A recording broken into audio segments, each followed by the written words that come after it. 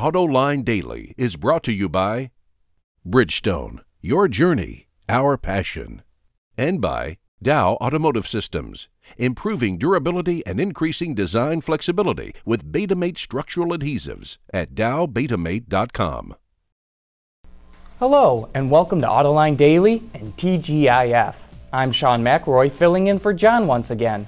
We'll preview Autoline this week in just a moment, which is all about exterior design. But first, today's top stories. Earlier in the week, Tesla boasted that the Model S received the highest safety rating of any car the National Highway Traffic Safety Administration has ever tested. But the agency says that isn't true. While NHTSA did award the Model S a 5-star rating, Tesla said it received a score of 5.4. The agency countered that it doesn't rate vehicles beyond 5 stars and that it doesn't rank vehicles either. And in other Tesla news, CEO Elon Musk says the company is considering opening factories in Europe and Asia. Bloomberg reports that the plants would be used to build a new mass-market, low-cost EV that is expected to be introduced within the next 5 years. Despite having the capacity to build over 500,000 vehicles at the former NUMMI plant in California it now owns, Musk says he wants factories in other locations to make it easier to get cars to customers. We've got more reveals of new cars that will take a bow in Frankfurt next month. First up is the new Chevrolet Camaro Coupe and convertible. While not much has changed in the terms of styling, it does have a new front fascia, sculpted rear deck lid, and horizontal taillights.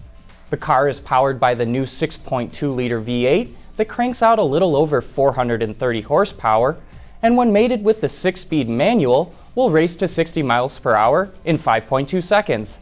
That time is increased by 0.2 of a second for the convertible version. When the Camaro hits European dealerships later this year, it will carry a price tag of 40,000 euros for the coupe and 45,000 for the convertible. That's 53,500 and 60,000 US dollars respectively. Up next is the new Audi A8. And like the Camaro, not much has changed in the way of styling, other than a few more sculpted bits in the front and rear, but it can be equipped with Audi's anticipated Matrix LED headlamps. The car has a variety of powertrain options, including 3 gasoline versions, one of which is a W12, 2 diesel options, and a hybrid system.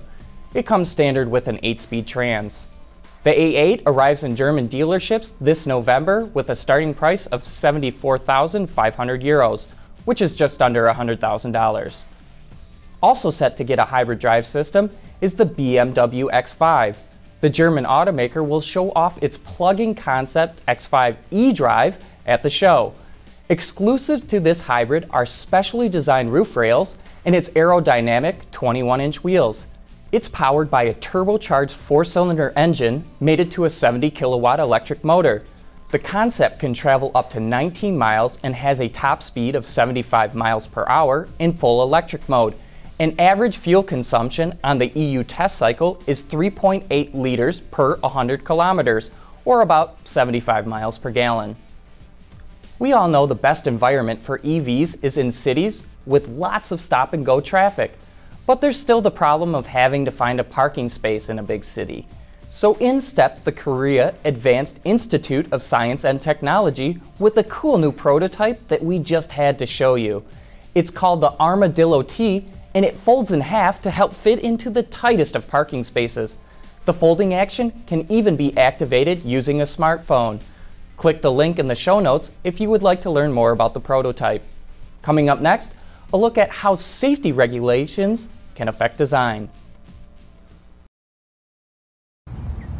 Here's one of the great things about the all-around performance of our Dueler tires. Excellent traction. Do you need a ladder? Yes, I do. Okay. At Bridgestone, our passion for performance knows no bounds. On Autoline this week, the topic is all about exterior design. In the following clip, former GM designer David Lyon, who is currently a partner at Pocket Square Design, explains how safety regulations can put a lot of pressure on designers. You see so many things coming along that are really throwing engineering, like pedestrian protection and things like that, where they're very difficult technical issues to solve. They have a huge impact on styling. I mean, pedestrian protection probably more than anything else the last 8 to 10 years. I was going to say easily a decade, because once it started, and it's gone through the entire car front to back. Yes. Right. And so here's a new piece of legislation that engineering doesn't really quite understand. I mean, it's more art than science, even still, because there's testing, and well, we want to pass the test, so we're going to overcook this a little bit. And cowls get raised up, proportions change on the car. A little bit for the audience that doesn't understand. What do you mean pedestrian protection? You're not putting pillows on the hood of a car. That was one early solution. Well, I know. And hoods blew off. Yes. Oh yeah. No, But explain it a little bit, Dave. It's very simple. That when you if you're hit by a car, right? At relatively low speed. Yes. Yeah, right. Yeah, Right. these are relatively low speed. What would hits. seem like a survivable accident isn't, because not from hitting the hood, but hitting something under the hood, something immovable. Or the base of the windshield. Right. Windshield wiper. So basically, the hood of the car really becomes a crash area as well. So there's crush space There's now. crush space. Basically, and it's an extra 3 inches over above engine, shock mounts, batteries, what have you. So you're saying that raised the whole front end of the Raise the whole car. front up. Now, you want to drain all the color out of a designer's face. You say, we're going to raise the hood 3 inches on you. Then the person goes up too, the roof goes up, suddenly the car looks too big for its wheels, we got to make the wheels bigger. And I got to say that it has been probably one of the most difficult things for design and engineering to work collaboratively together, because these guys they're really just trying to solve this problem.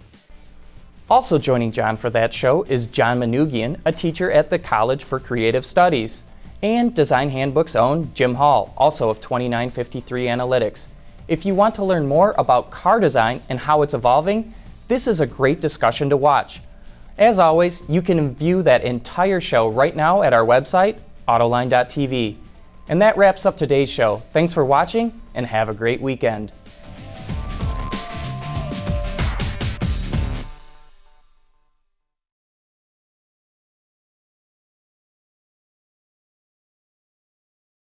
Wards is the industry leader for news, data, and analysis. That's why companies across the globe subscribe to our premium service, maybe even your own. Log in for subscriber access now. Check your company's intranet for details, and rely on wardsauto.com to keep you informed.